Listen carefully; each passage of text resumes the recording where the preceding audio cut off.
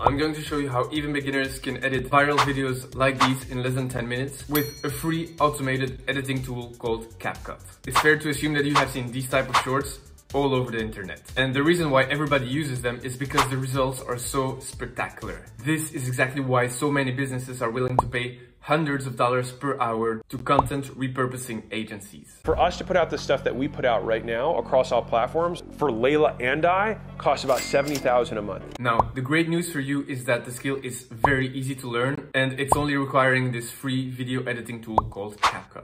CapCut was created by the same company behind TikTok, so it's fair to say that this is the best tool to create the type of short form videos we're trying to make today. As you'll see, it has the very advanced functions we need, like automated captions and viral text templates. This type of videos is not only useful to grow your audience on YouTube, but it's also the best format to grow your business on Instagram Reels and TikTok. This video is for you if you're ready to boost your social media presence for your channel or your business, or if you want to learn this valuable skill to edit shorts for businesses and influencers. We're not only going to use the best editing tool, but I also fully optimized the creation process and created a step-by-step checklist to follow for optimal results. So today's video is going to be divided in 4 very easy parts that you can either do yourself or delegate to a virtual assistant. In part 1, we're going to turn horizontal videos into vertical videos, and we're going to use CapCut's AI to do this automatically for us. In part 2, we're going to add the captions and emojis. And here again, we're going to use CapCut's AI to automatically generate the captions for us, so that even non-native speakers can easily create the subtitles for any video in a few seconds. In part 3, we're going to add music and sound effects to make the video much more dynamic. That's very important for the viral effect of our short form video. And finally, as a bonus, I'm going to give you the exact settings used by Alex Hormozi, Grant Cardone, and all the other big YouTubers out there, like the fonts they use, the style, the emojis, etc. Note that for clarity purposes, I'm going to use CapCut on my iPad to have a bigger screen to show you, but it works exactly the same on your phone or on your computer, so it will be super easy for you to follow along. Let's get started. Okay, let's start by creating a new project, and now we're going to turn a horizontal video into a vertical one. Before selecting any clip, click on ratio and then click on the vertical 9:16 format. Now the entire size of our video is in phone format. Then click on the clip and pinch in and out with your finger to zoom the clip. Make sure it fits the entire screen, and now you have your vertical video. Now, a way to upgrade this, and this is a special bonus tip, is to use CapCut's AI to track your face to make sure your face stays in the center of the camera. Let's do this by clicking on our clip, and in the bottom menu we click on Lock On. Here we can choose to either track the face or track the body.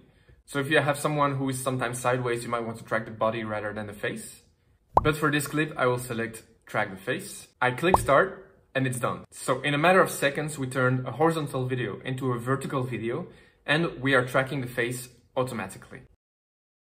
Many times people will stick at one level because of their own beliefs that they have about themselves. If you have any questions so far, write them down in the comments.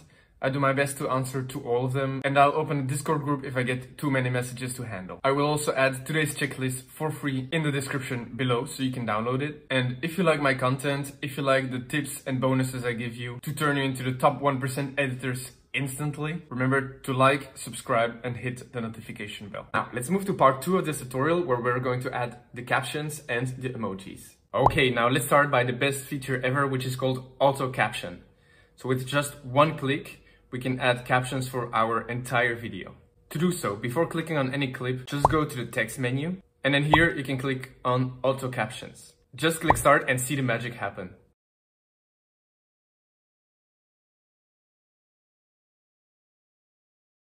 Now we're going to make batch edit to all our captions at the same time.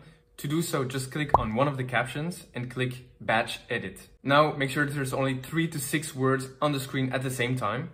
To do so, go to any line where there's too many words and hit the return key. Now do this for your entire clip. Once this is done, we're going to resize all the captions at the same time to make sure we have coherent sizing over our entire video.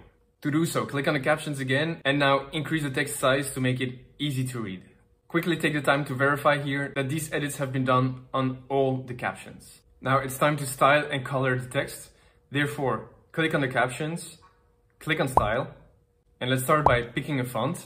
Here I recommend picking extra bold fonts to make your text stand out and easily readable. And then we're going to pick a preset style. The most commonly used are this one with the white text and a black line, and this one with the yellow text and a black line. Now the next step is to scroll through your entire video and to make sure that the text doesn't overflow the screen.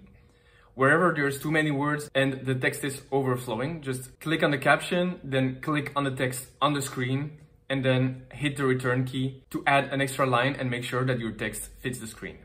Now, a quick trick here to do like the pros is to go through your text and to make the second line yellow while keeping the first line white.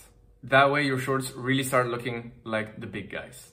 Now don't forget that I'm going to give you their exact settings in the bonus section of this video, so don't leave just yet. And an extra little tip that I have for you here is that I like to add some emojis in the text. So go back to the caption, click on the text on the screen, and then at the end or at the beginning, I add an emoji which is relevant. You can, for example, add a graph, a rocket, or a fire emoji. It's now time to dive into part 3 of this tutorial, which is music and sound effects. Now, let's start by a little secret about the music. If you look at the biggest YouTubers, they actually don't use any music at all. Instead, they focus on adding a lot of relevant sound effects. The music distracts too much, make it harder to hear what is actually being said, and makes it harder for the brain to capture the actual message of the short video. Therefore, today, we're not going to add any music in your shorts, and I recommend that you never do. Now, for the sound effects, this part is really easy in CapCut, and we're going to use the sounds for two purposes. First, we're going to add sound effects based on the animations we gave to our text and image animations. And secondly, you can use sound effect to illustrate what's being said, for example, to imitate the sound of an airplane, a fire, etc. In my experience, you'll find all the sounds you need in the CapCut sound effects library. You don't need any extra app and you don't need to download any extra sound effects. Okay, it's now time to get into the bonus part. And here I'm going to give you all the settings, fonts and formats used by the big guys. Let's start with the font. So the font you want is called the bold font. If you don't have it on your computer, it's very easy to download. Just follow the link in the description. You will reach this web page. Here, just click on download. Then go to the files in your downloads and click on the OTF files to install the font. And then once you've installed it, close your CapCut app, reopen it, and you should see the bold font appear.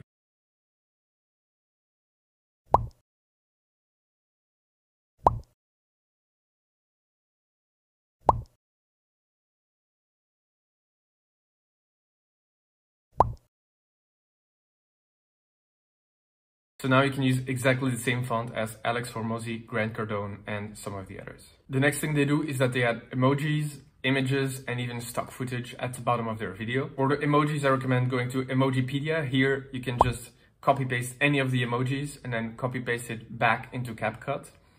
In CapCut, you want to increase the size and then give it an animation to make it more dynamic. Remember to add a nice sound effect if you choose to add an animation. And then for the images and stock videos, you can use a free app called Pexels. Just download the app in your app store and then search for whichever clip you need.